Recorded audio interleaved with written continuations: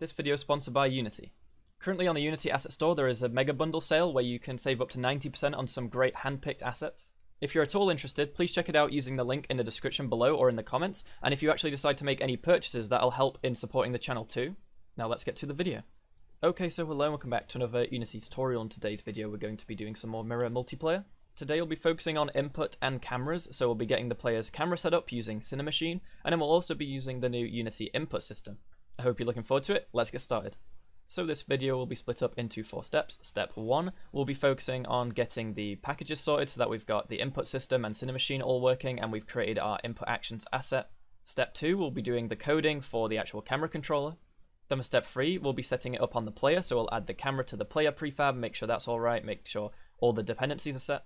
And then finally for step 4, we'll test it, so we'll do a build client, run it in the editor, and we'll see that on each client we can actually control our own player's camera. I hope you're looking forward to it. Let's get started. So right now you'll see in the package manager, I currently don't have either of the two, so we're going to search Cinemachine, okay, and then change this to be all project, Cinemachine, install, okay. Then once that's done, we're going to go for input, search again, the new input system, install. Then once that's done, head over to edit, project settings, player, other settings, and scroll down, and just make sure that active input handling is on both rather than old or new. We want it on both. So once you've changed that, if you do change it and you have to, then it might ask you to restart the Unity editor. Just go ahead and do that and then you'll be back here where I am right now. I'm also quickly going to go to the event system and just press this replace button, okay, and that just updates it to use the input actions asset. Now we're actually going to create our own one for our controls. So I'll go right click, create a new folder, and I'll make a folder for input, there we go. And in that input folder, we'll create a new input actions asset, and we'll call it controls. We'll open up controls, and I'll drag it over. Okay, so here we want to make a control scheme, and I'm going to make one called keyboard and mouse. And it requires a keyboard and a mouse. These are both required. Save. Save. Okay, so now what we want to do is want to make a map for the player. So let's make a player map. And an action, we'll call it look. So this will be for the camera. Okay, it's going to be a value rather than a button. And it uses a vector 2, or that's what it returns. And then the actual binding for it is going to be the mouse delta. So mouse delta is just how you move your mouse. So if we move left, then it'll be minus on the X. Right will be minus on the Y. Up will be positive on, left negative X, right positive X, and then up, Y, down, minus Y. Make sure that's all saved, okay?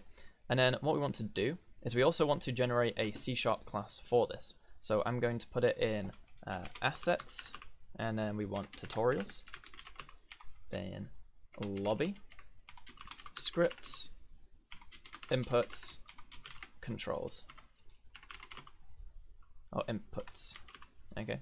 And then the actual class name will be controls, and the namespace will be what we're going with, dapper dino dot tutorials dot lobby dot inputs. Apply.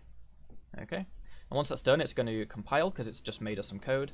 And if we make sure it's all correct, we'll go ahead to scripts. We've got an inputs folder, and then controls is in there, and it's all generated. Okay.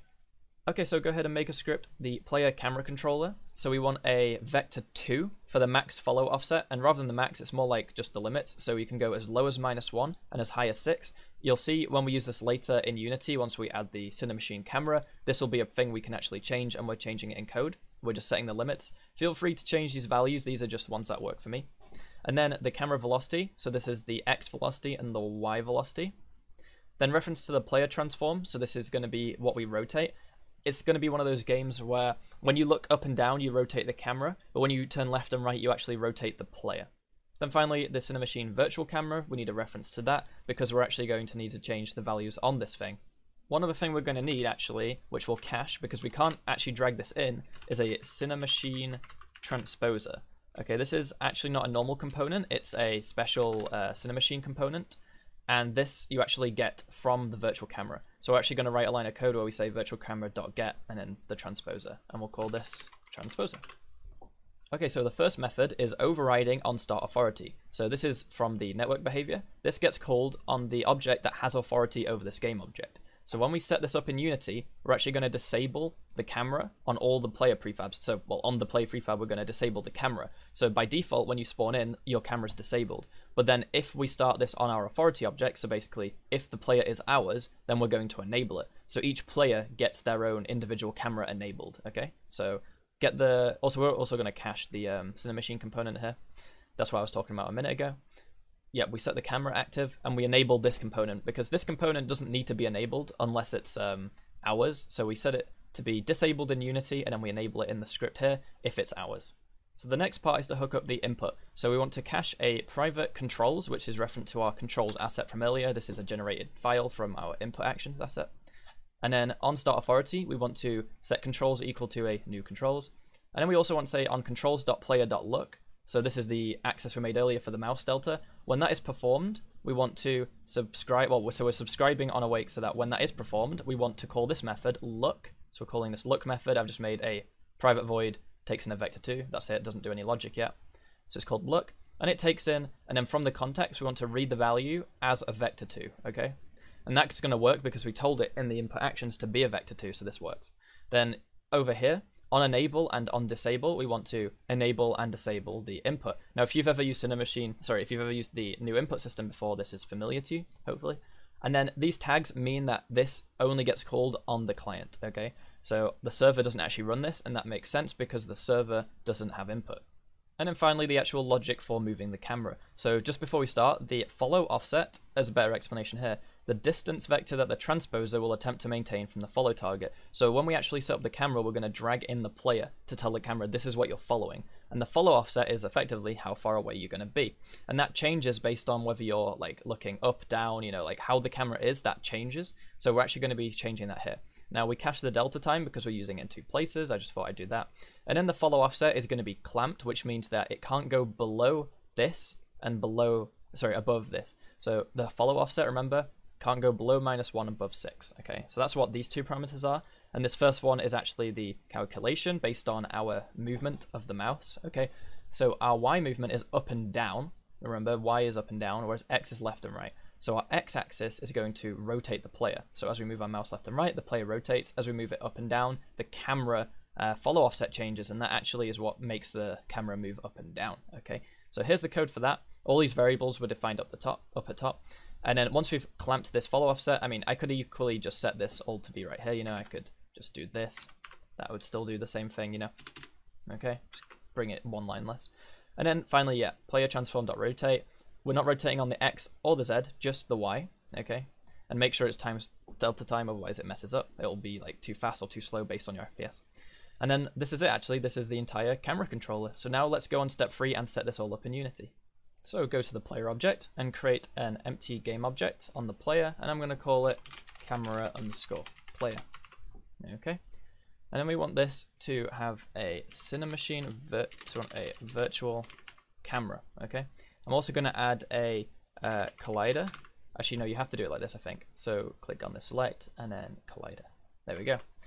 So the first thing is we're just going to go through all the settings. So we're going to follow the player body. So the player body is going to be the actual center of the player. Remember, this is the base, but we want to follow the center. So let's put that in.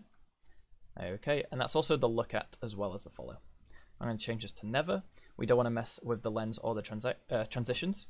Then the body is going to be a transposer. And for this, we want to set this to be -5. These are just values that I found that work for me, okay? And we don't want any damping. That's up to you. You can choose to tweak those things. Then for aim, we want composer. Okay, and then here we're going to set the offset to be 1 on the X, 1 on the Y. The smoothing, you can't put it down to 0. 3 is the least there.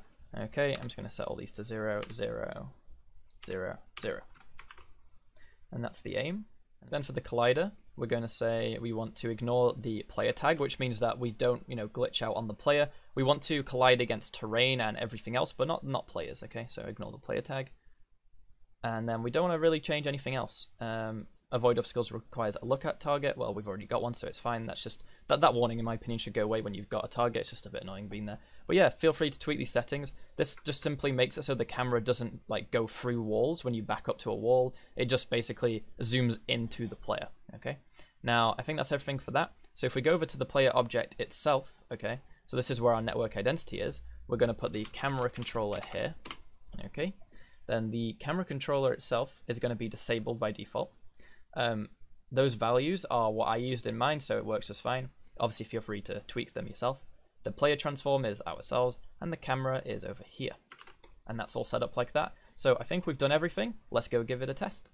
Okay, so before we actually test it, I need to go over a mistake I made. So I was actually using onEnable on the controls object in onEnable, but I'm also making it in onStart. And one thing is, if you guys have used Unity a lot before, you'll have realized that start gets called after onEnable, meaning the object doesn't actually exist here. So it throws us an error.